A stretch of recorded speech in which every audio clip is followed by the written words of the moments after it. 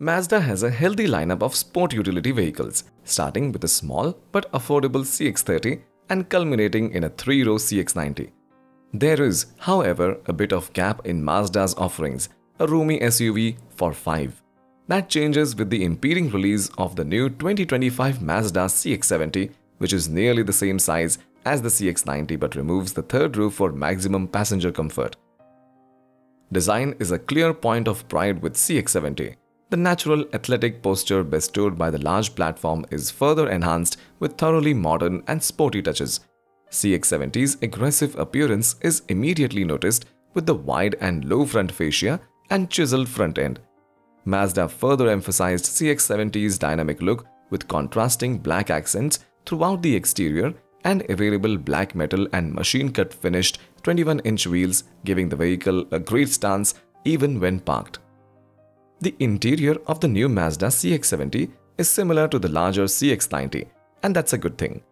We love that classy and uncluttered cabin, and the automaker promises the same high-quality materials and craftsmanship here.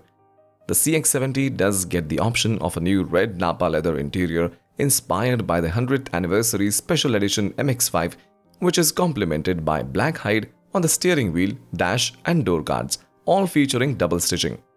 There are also contrast grey metallic inlays as standard to enhance the sporty feeling inside the CX-70. Mazda said the CX-70 debuts a handful of new features for the branding, including remote folding rear seats. The cargo area has been reshaped and gains storage compartments under the floor along with hooks for bags.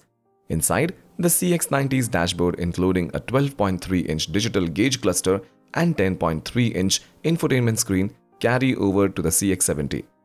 Mazda's baked-in Amazon Alexa for voice commands, which is the new feature not currently in the CX-90. Under the hood will be one of 3 different powertrain options that mirror those found in the CX-90. The CX-70 will get the turbocharged 3.3-liter inline-6 engine and 48-volt hybrid system in both 280 horsepower and 340 horsepower ratings, as well as a plug-in hybrid using a 2.5-liter gasoline engine and an electric motor to produce a combined 323 horsepower. All 3 are backed by an 8-speed automatic transmission and come only with all-wheel drive.